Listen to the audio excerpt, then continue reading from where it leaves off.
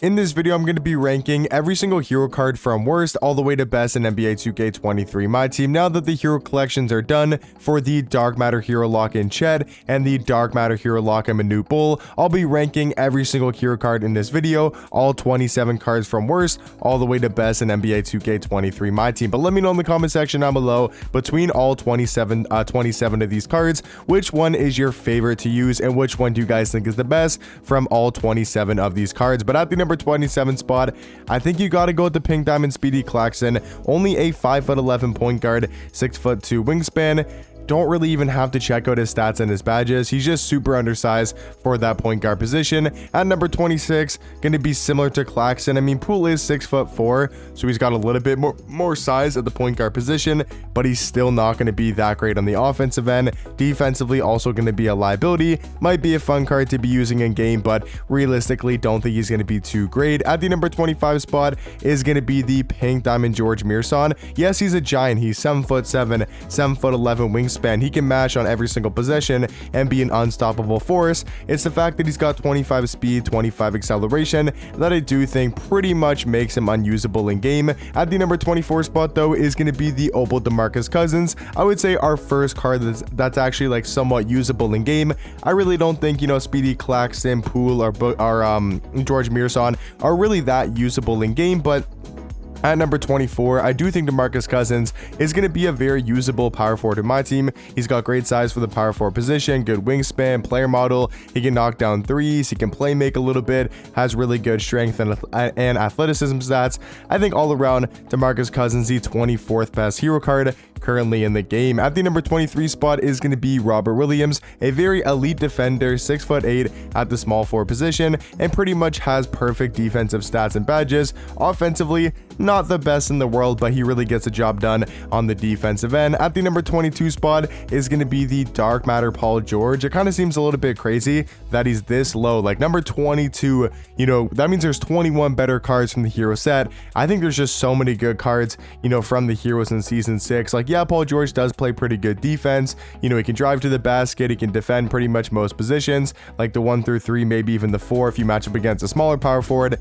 But like, his jump shot is just questionable. His dribble sigs really aren't the best, so I do think he's the 22nd best hero card. Number 21 though is going to be Kevin Durant. I think you got to have these cards next to each other. They're very similar, where their jump shots really aren't the best and their dribble sigs really aren't the best either, but they do have great all-around stats and badges. Like, they got 40 hops and pretty much perfect stats, just need a new jump shot and new dribble sigs. At the number, I think 20 spot, or is it 21? I think it's 20. I think number 20 is going to be Pink Diamond Xavier McDaniel. He's going to be a small forward, power forward, 6'9" with a 7-foot wingspan. Crazy enough, but his stats are actually very similar to a card like Kevin Durant at the small forward position, and he's also got that size to play the 3. But then his jump shot, I do think, is a little bit better than Kevin Durant's, but he's got way better dribble sigs with the Steph Curry size up, the tray escape, Harden behind the back. He's got the quick drops off 1 and the front clutches as well. So even though KD might be a more fun card to be using in game, I do think Xavier McDaniel is going to be slightly better at the number 20 spot. At number 19 is going to be Pink Diamond Mo Bamba. A great center power forward card, 7 foot with a 7'10" wingspan. He's going to give you elite level defense, 96 block, 95 interior defense, 90 steal, 88 perimeter. He's got some really good Hall of Fame defensive badges for a Pink Diamond, including Hall of Fame anchor, box up beast, brick wall, chase on artist clamps, pogo stick, post lockdown, rebound chaser, and then he's also super athletic with 92 speed and 92 acceleration. At the number 18 spot is going to be the Galaxy Bull Tony Kukoc. I do think he's a great all-around small forward, being 6'10" with a 7'2" wingspan. Like, his stats are really good, like really well rounded, has a high 3 ball, really good Hall of Fame shooting badges. This jump shot though is a little bit questionable, I will say, but then he does have elite level dribble sigs, the Garland size up, the tray escape. He's got the tray fade, Dame behind the back, quick drops off 1, front clutches. He's got all around great animations, just really needs a new updated and a lot faster of a jump shot. At the number 17 spot though, I do have the Dark Matter Joel Embiid. Even though he's not like some crazy overpowered glitchy power forward, I still think he does his job at an extremely high level, being 7 foot at the power forward position, 7'5" wingspan. He plays good defense. He's a super athletic card with 98 strength, 97 vertical, 93 speed, 93 acceleration. Just kind of like Paul George, Kevin Durant does need a new and updated jump shot, with it being a little bit slow and a little bit baited. At the number 16 spot though, very similar to Joel Embiid, gonna have great stats and badges, and that's gonna be the Dark Matter Penny Hardaway. 40 hoffs, really good stats. He's actually got amazing dribble sigs with the Penny Hardaway size up, which is extremely good for getting downhill. Like, you get a really good burst of speed to go towards the basket, and then he also does have the tray escape. It's just his jump shot is just a little bit baited and a little bit slow, very easy to contest, and makes it hard to get threes up with this card. So I do think he's going to be the 16th best hero card currently in my team. At the number 15 spot though, I do have the Galaxy Opal Sabonis. Not the biggest fan of this card because of his jump shot, but he's still 7'3" at the center position, 7'6" wingspan. That I think you gotta have him somewhere in your top 15. I know a lot of people would probably have him a little bit higher. I just don't like the fact that he's got low speed and his jump shot is super slow in my opinion. I know a lot of people might be able to time it and might actually like his jump shot, but for me personally, I just don't really like his release. At the number 14 spot though, I do have the Galaxy Opal Kyle Kuzma. Talking about a good release, this is going to be the perfect example in Kuzma. 6'9" small forward, 7-foot wingspan, has an elite level jump shot. So I do think that's a big reason why he's up here at number 14 because of his release. And then he also does have great dribble sigs with the Kyle Lowry size up and the tray escape, also having the nade behind the back and pretty good dunk packages. So I do think he's the 14th best hero card in my team. At number 13 is going to be Dark Matter J.R. Smith. The Henny God is a good scorer. Like, he can definitely score, and he's a bucket on the offensive end. At number 13, 6'6" point guard, 6'10" wingspan. You know, he's a Dark Matter, so great all-around stats. He's got every single Hall of Fame shooting badge. Actually has really good Hall of Fame defensive badges. His jump shot, I think, could be a lot better. It's not terrible of a release, but I definitely think it could be a bit better. He does have elite dribble sigs though with the D-Mitch size up, the Trae Young escape, Dame behind the back. He's got the quick drops off one. He's got the front clutches. Really just wish he had a better jump shot. At number 12, I think you have to have Manu Ginobili and J.R. Smith very close to each other. I think they're very similar point guard cards. I just think Manu does have a better release, and that's why he's going to be at number 12, and JR is going to be at number 13, just because I think he's got slightly better dribble sigs and also a decent amount better jump shot. At number 11, though, is going to be the Galaxy Opal Hedo Turkoglu, a 6'10" point guard with a 6'11" wingspan, and he does have an elite level jump shot with the John Stockton base, Trae Young upper on very quick timing. You guys probably know by now why Hedo Turkoglu is still one of the best point guards in my team, you know, for his hero version, because of his jump shot. You know, 6'10" at the one. I think he comes in at number 11. Breaking into my top 10 though is going to be Galaxy Opal Thurl Bailey, a great 6'11" small forward with a 7-foot wingspan. I do like his versatility on the defensive end, being able to guard the 1 through 4, because he can guard most power forwards in the game because of his athleticism, his player models, defensive animations. And then they also gave Thurl Bailey a great jump shot with the Tobias Harris base, the Cedi Osman upper on very quick timing. He's got the D-Mitch fade, the Curry size up, the John Wall escape,